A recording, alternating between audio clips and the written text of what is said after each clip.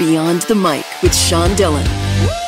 We're joined on the Starline by two parts of an upcoming murder mystery on BritBox. One, a talented actress, seen in Blue Story and Wannabe. The other, the Jamaican-born lawyer, author, and creator of The Confessions of Frannie Langton. We welcome Karla-Simone Spence and Sara Collins. Hello. Friends, let's go beyond the mic. The Confessions of Frannie Langton has everything. A murder mystery, court drama, and a period piece currently loved by society. But which part, Karla-Simone, grabbed you when you started to read the script? Oh, the fact that she's a Jamaican woman in a period drama was just incredible to me. Something that's unheard of. My family's Jamaican, so it really was something special. And just the fact that it's her story. You know, you're following her incredible journey. She has an incredible character arc. As an actor, it was just a dream to be able to play, and there's just so much to Frannie that you can play around with. I enjoyed every minute, and I'm just really happy that Sara created Frannie and created the story, because it is a really incredible one. Sara, this is your baby.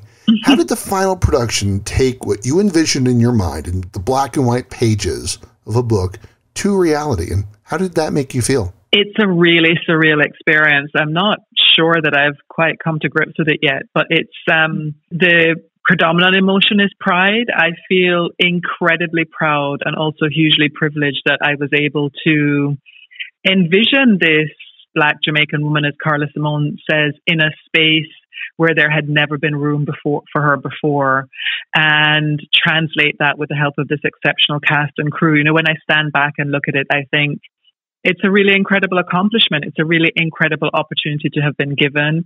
And I'm glad we opened those doors together and walked through them. You know, Frannie will live forever on screen, I hope. And it's something that I would have loved to see growing up, and that it's very special to be a part of now. Why has the past been such a goldmine for lost stories like this? The 1800s was such a vibrant time. I mean, I think part of it is that we look to the past because we're on a mission to understand ourselves, right? So part of it is, it's almost like detective work into where did we come from, who did we come from, what were they like, how were they different from us, and how were they the same?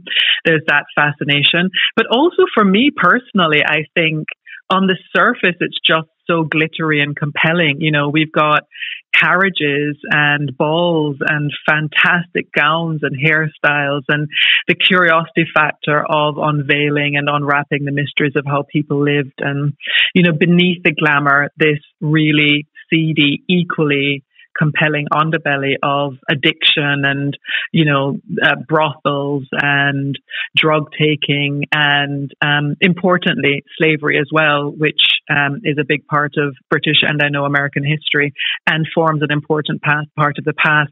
So there's a serious attempt to grapple with who we are, what mistakes we've made, what's formed us, and also this really entertaining kind of journey into a world that's just completely different from our own. Karla-Simone, how do you take the responsibility of taking over Sara's world? I mean, after you read the script of Frannie and bring it to life. Well, I've been waiting for a very long time for a role like this to come by. So I was so ready for it. When it came, I was just eager to start, really. Like I said, it's an incredible character. Frannie, I was in awe when I read the novel. You know, she's just incredibly witty, and I love her so much. I see her as a real person. It was just, it was great. I loved every moment of it. I got to embody a complete different person to myself, and I got to transform into an incredible time period. With the ball gowns and the corsets and the sets, everyone did an incredible job, and I'm really proud of it. Karla-Simone, how long did it take you to read the book? Oh, a few days. You know, I can read a book if I'm really in it. I can get through it really quickly. And Frannie's journey was just incredible. You get to hear her read her backstory in Paradise, Jamaica, where she grew up. And you're just, it's from her perspective. So you're just in it till the end. And it's really, I just sat there. I remember when I finished it, I just sat there in silence for a bit. Because it's just, a really good read. It's exactly what I did when I finished watching the show, because I was just so mesmerized by Karla-Simone's performance. I sat there in silence for quite a bit as well. Karla-Simone Spence and Sara Collins from the Confessions of Frannie Langton joins us beyond the mic for the Rocking 8. Friends, it's just 8 random questions. Answer with the first thing that comes to your mind. There is no pressure. Since we have 2 guests, we'll alternate questions, starting with Karla-Simone. Most memorable present ever given? In my life? In your life. Oh, God. The most memorable present that I've been given in my life. I'd say I have this necklace, but it wasn't, the necklace itself was given to me by my great-grandma before she passed. And 2 rings that I wear on the necklace is from my grandmother, but she didn't give it to me. It was still a gift and it's hers. So steal it. Got there first. We'll get to thievery in a second. Sara, what time period would you rather live in? 1800s or now?